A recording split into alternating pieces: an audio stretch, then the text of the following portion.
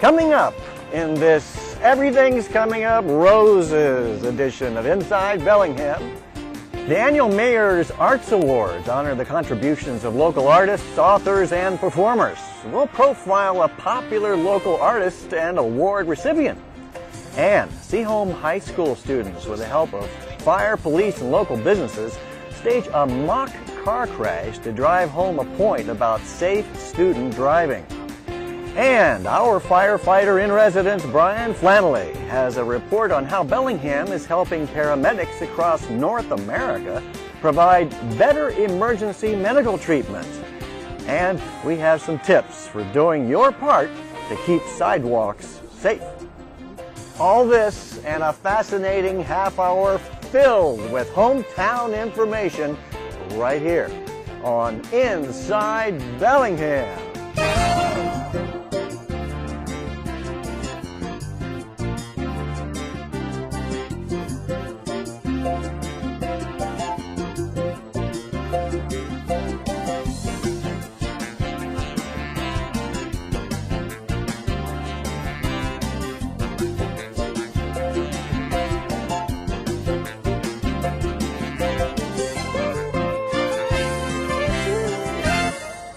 Hi, and welcome to Inside Bellingham. I'm Doug Waldo, and this is 11th Street in Fairhaven, home to shops, eateries, and, well, just a whole lot of attractive nooks and crannies. The Fairhaven Commercial Center is also the Fairhaven National Register Historic District, which features 17 beautiful historic buildings. The Village Green between 11th and 10th Streets is a popular place for community events, from lawn bowling to the Wednesday Farmers Market. Fairhaven is just a casual stroll away from Boulevard Park along the immensely popular Taylor Dock and South Bay Trail. The Fairhaven area is rich in history and is a great place for people watching. You know, in Bellingham, we are blessed with a diverse collection of artistic talent, from painters to musicians to dancers, actors, authors, poets, and a whole lot more. Now, once a year, the Mayor's Arts Awards honor all those wonderful people who help us see our surroundings in kind of a different light and bring us an immense amount of joy through their creativity and insight. Now, over the next few months, we're going to introduce you to some of the recipients of this honor, and we're going to begin with Ben Mann, who is a painter who works in both commercial and fine art. And if you have come to Fairhaven, you have no doubt seen some of his commercial art, his whimsical signage on various establishments here. Now, we visited with Ben in his studio to find out more about the fine art side of this versatile painter.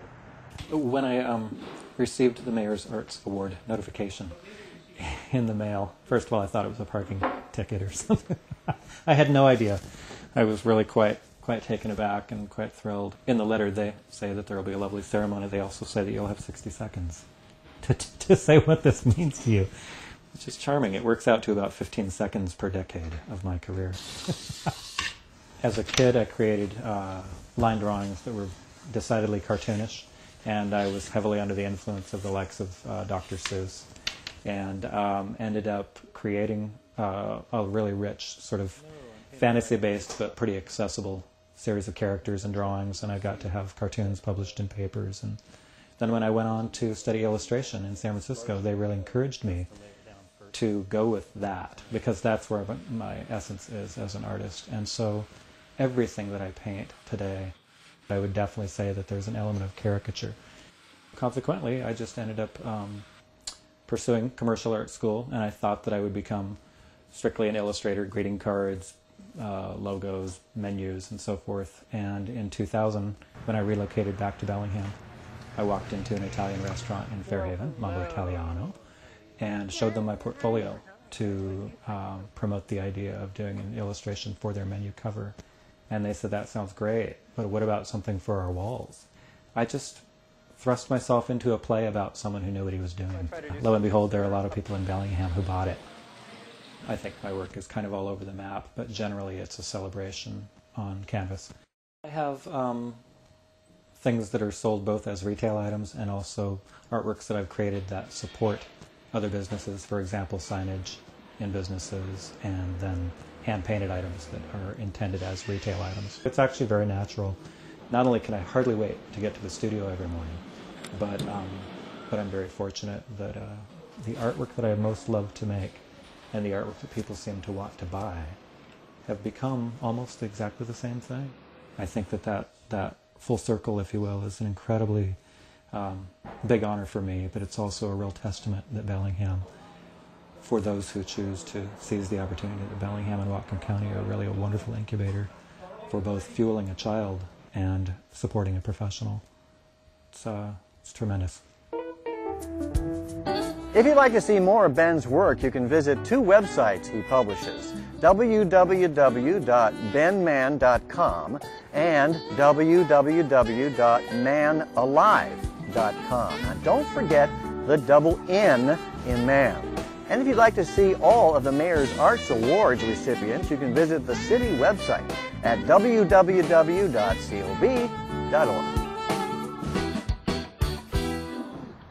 This is Grand Street, and a lot of progress has taken place here since last August when ground was broken for the new Art and Children's Museum. Construction is now well underway on this state-of-the-art building that will bring a number of new ideas in environmentally friendly building construction to downtown Bellingham. Now, we asked David Warren, who's the president of the Bellingham-Whatcom Public Facilities District, and Mark Hanslick with Public Works to shed some light on how this new building will be going green. It's going to have a tremendous fine arts gallery, the Children's Museum that is going to be fantastic, education, play, research. It's going to have meeting rooms, a library for research. It's going to have a courtyard that is beyond belief, that will be a gathering place in this community for years and years to come, and a cafe and a shop. So it is a full spectrum building that is just going to be wonderful and will expand and grow and take the entire community along with it. Right now we're probably about halfway through the project. We started in August of last year, and so far it's on time and on budget, and we expect it to remain that way. The goal of this project is to have it become a LEED Silver certified building. LEED stands for Leadership in Energy and Environmental Design. Some of the more interesting components that go into that certification are recycling existing materials, using green power, and conservation of water. One of the features in this building will be the rainwater collection and reuse system, whereby the water from the roof is collected into cisterns and then plumbed through the toilets. Another interesting point is that the original building that stood here, after it was demolished, 85% of it by weight was recycled. And for the materials that are going into this, 25% of them need to be recycled materials. The city also received a stormwater grant for this building, which the purpose of the grant is to provide a visual education tool for people who visit the Art and Children's Museum, and to demonstrate to contractors how to practically construct these sorts of environmental elements, which really aren't too common here in the city of Bellingham. Families with children are going to be coming to this museum to get education, art, play, family opportunities. The building will go on long after we're gone. I think it is just a tremendous addition to a fast-moving, fast-thriving city. You can sidewalk supervise construction for yourself at Flora and Grand Streets, or you can visit the city website at www.cob.org to find out more about this environmentally friendly new building.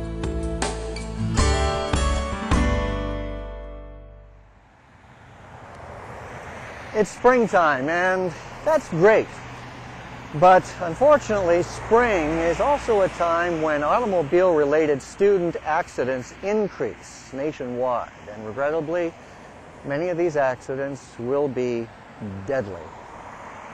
Each year, thousands could be prevented by driver sobriety and caution. Carla Labrie and Olivia Flory, both seniors at Seaholm High School, recently undertook a major project involving city police and fire, Valley Funeral Service, and Johnson's Towing. All involved wanted to drive home the message that students need to be both sober and cautious while behind the wheel.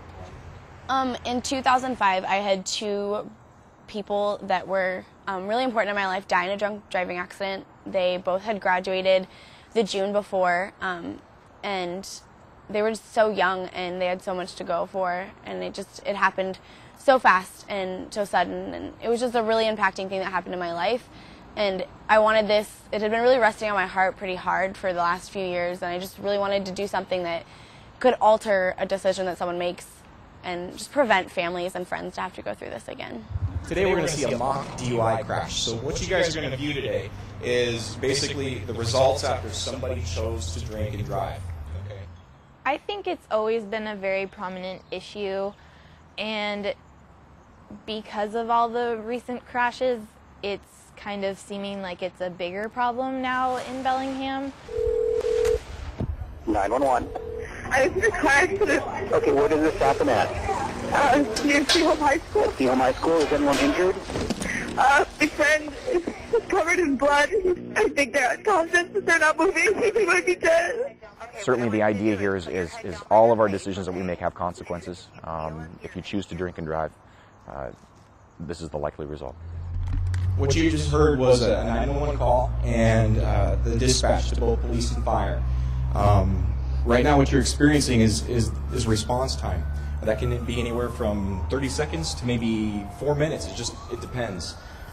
These are the results of a head-on collision. David Baggenstoss was driving the Dodge pickup truck. His passenger is Anna. She's lying on the ground there. She was not wearing her seatbelt and went through the windshield. You see in the red Beretta here, we've got Phoebe and Ben. And they were headed down to the movies behind us, right next to the keg. We try to make the mock DUI as realistic as possible. We use students from class here that these kids all know and have relationships with as actors. So it kind of personalizes it for them. Is she okay? No, she's not. Sit down and wait for further help. One of the functions of the Bellingham Police Department is education. We have a number of different programs within our department to help educate the public on a number of different things. One of the benefits of our school resource officer program is we're able to participate in projects such as these. Certainly there are a number of educational points that we're trying to make here, but I think the most important one is we're trying to save lives here. On here, we got a critical. We got one DOA there in the road. And could you What I want you to do is just follow my pen at the tip, only with your eyes, don't move your head. Do you understand? Okay, right up here. Only your eyes, don't move your head. Okay, what you saw there was an investigation for vehicular homicide.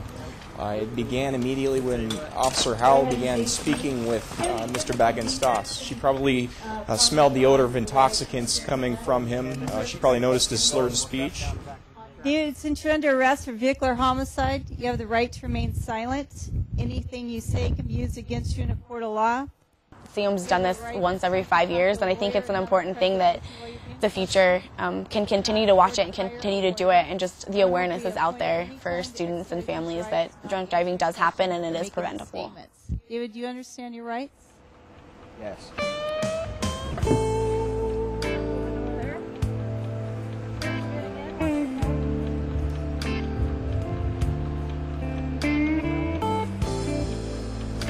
Watch your toes. You can find out more about city police and fire, as well as efforts to curb drunk driving, by visiting the city's website, www.cov.org.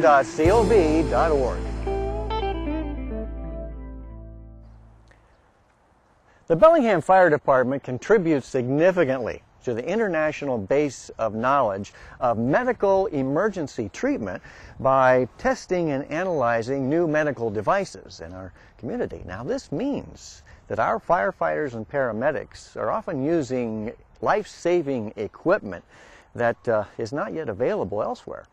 And we asked firefighter and paramedic Brian Flannelly to tell us more about this really exceptional program.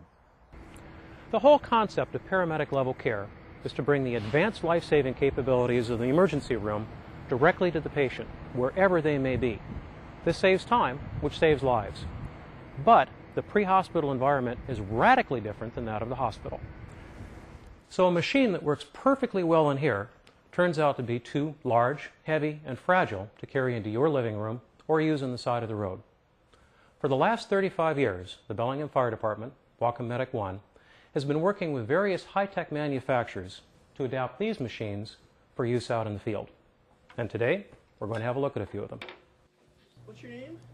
Every call begins with an assessment of the basics: airway, breathing, and circulation.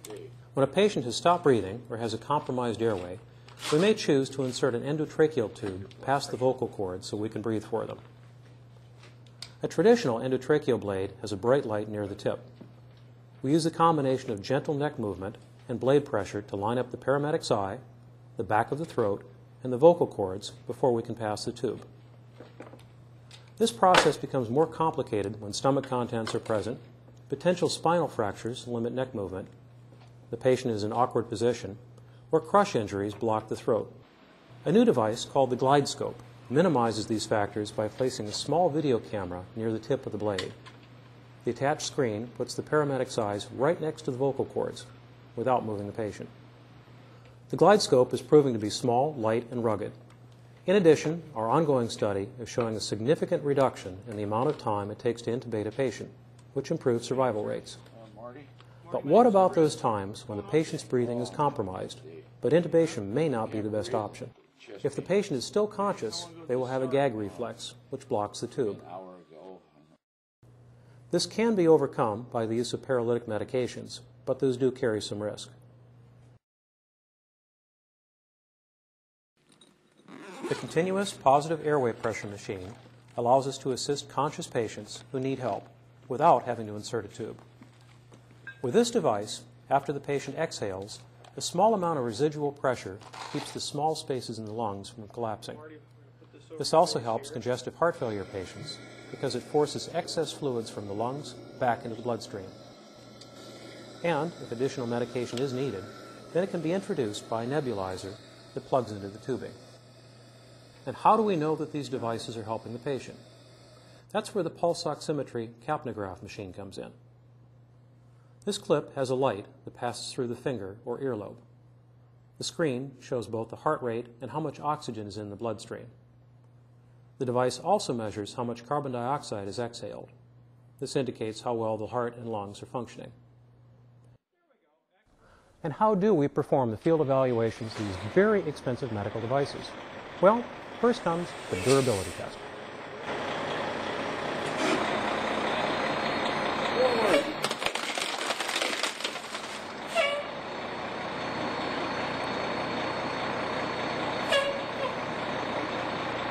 Okay, we really don't do that. Instead, what we do is fill out forms. Lots and lots of forms. And we talk to the engineers. The feedback that we give allows them to modify their devices into something that will actually work well for us out in the field. And in some cases, it's eventually led to Food and Drug Administration approval for their projects. So this time we've talked about airway and breathing devices. Next time we'll talk about circulation and a 2-year study that we're doing for the National Institute of Health. Find out more about what goes on at the Bellingham Fire Department. You can visit the department website at www.cob.org/fire. And now for another Inside Bellingham quiz. What is the best way to advocate for transportation improvements in the city of Bellingham? Right. Get involved with your neighborhood.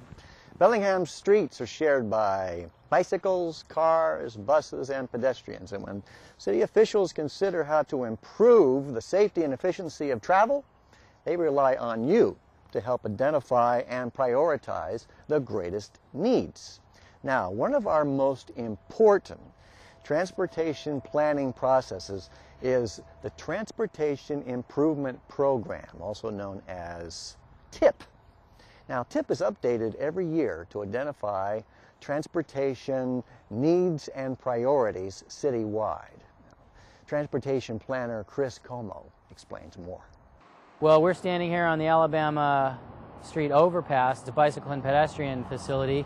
That project was on the 6-year TIP several years ago. It's a very important piece of bicycle and pedestrian infrastructure connecting a citywide trail system. Just down the street here at the intersection of Woburn and Alabama last year, we added some turning lanes for southbound traffic to turn west onto Alabama Street. The TIP stands for Transportation Improvement Program, and what it does is it is an accounting and prioritization of all the important transportation infrastructure improvements that are planned for Bellingham, whether it's bicycle and pedestrian or street improvements. We're trying to show what the priority is in the city of Bellingham and then how we propose to pay for that. The 6-year TIP typically has things like bicycle lanes, pedestrian sidewalks, street improvements, maybe intersection improvements, or roundabouts. So we're really talking about the larger projects, the really expensive projects that we have to program money for and decide how long it's going to take us to find the money and then actually construct the facility. We put bigger projects on the 6-year TIP because normally we are showing the public how we're proposing to spend $100,000, $200,000, $500,000, and it's important for us to be able to show the state how we're spending our street fund money. And then if we need grant money for a project, it's really important to be able to demonstrate to the grant funding agency that this has been identified as one of the city's priorities, therefore it's a good candidate for grant funding.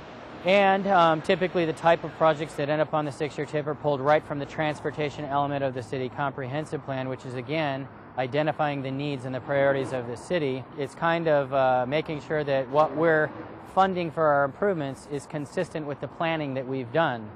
So we're trying to accommodate growth and attend to our infrastructure needs all in one bundle. We're really trying to show people through this document how the money for transportation improvements is being spent and what kind of projects we're funding. We're more than ever funding bicycle and pedestrian projects. Last year's 6-year TIP was over 50% bicycle and pedestrian projects. I fully expect that will continue, but again, we have to look citywide for where our needs are and what we can afford to build.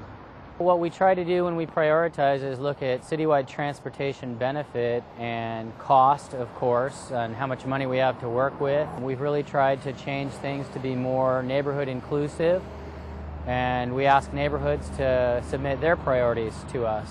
That doesn't mean that it's automatically going to get on the 6-year TIP because it's a competitive process. The whole TIP only has about 25 projects on it, and we have 23 neighborhoods. Again, we're trying to involve people more and more as each year goes by. Have an idea for transportation projects? The city's process for considering transportation improvements begins with our neighborhood associations, where ideas and concerns are prioritized among neighbors. Talk to your neighborhood association president for details or contact the Public Works Department at 778-7900. Spring is a great time to make sure that your trees and shrubs aren't causing a problem for someone else. If you live next to a sidewalk or on a corner lot, we need your help to keep these areas safe. Now that means trimming back your plants if they're crawling onto the sidewalk, or making sure your trees and shrubs aren't blocking the view of drivers at the corner. We do the sightline abatement issues it's purely for public safety. It's to make our roadways safe so people can walk, people can drive, people can bike. And that's why it's based on eyesight distance based on the speed limit. In the last couple of years we've had 2 accidents where the sightline issue was a big issue for us. And often the homeowner is more than willing to go out and trim up the shrub. They didn't know it had grown that much.